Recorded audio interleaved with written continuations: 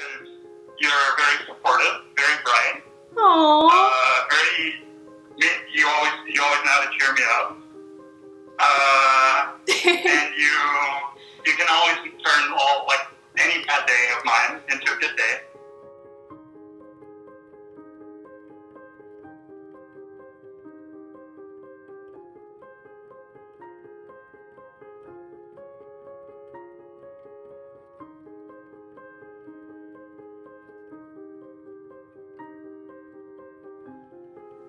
My name is Jess. I'm 25. I'm from Australia. I study psychology and neuroscience, but I think I'm a really kind person. I have a lot of patience and I care a lot about people and humanity, and I do a lot of things to further that. Like, I go to protests, I take care of my friends, those sorts of things. I'm smart, I'm clever. I'm happy to say that out loud. And I think I'm really strong. I just moved to a different continent for fun. I don't know, I think I've got a lot of tenacity and strength that I like about myself. I don't know if I've told you this, I moved out of home at 15.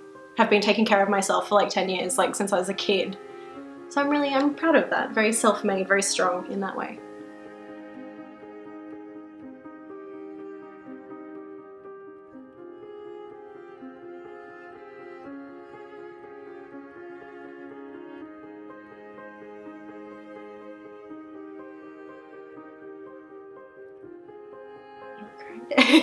Tried to hold it in.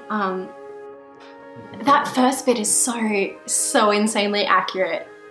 Especially all of it, but especially that the barrage of just both positive and negative things just constantly at you about being gay, whether it's oh, I went to this wedding and it was great, or gay people should all go to hell. Insanely accurate. So good.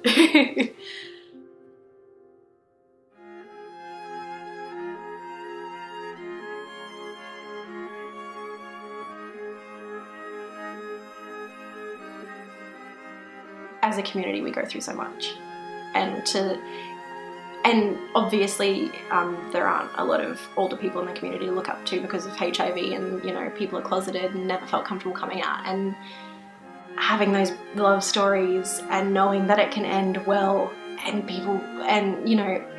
you can be happy in the end is so touching and just moving in a way. It's not something we get a lot of, even in cinema and books and things, all the gay couples die in the end. To be validated that, this is, despite being queer or bisexual or gay or whatever, you can still find the one and be happy and, feel these things about another person is beautiful and wonderful. Still murdered. In Australia, there's a law that is still in effect today that it's called gay panic defense, and it means that if a gay man hits on you, you can murder them, and that's a legal defense to murder. It's insane. Even in places that are supposed to be forward-thinking and left-wing and, accepting, people still die constantly. It's horrific. Okay. There's nothing wrong with you.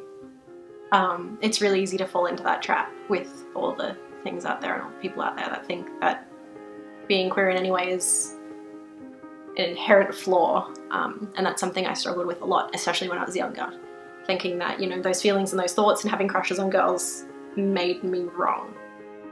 In Australia, you meet a lot of people from rural areas who've been in a town of 10 people and literally never met a gay person in their life, and by instinct are quite homophobic.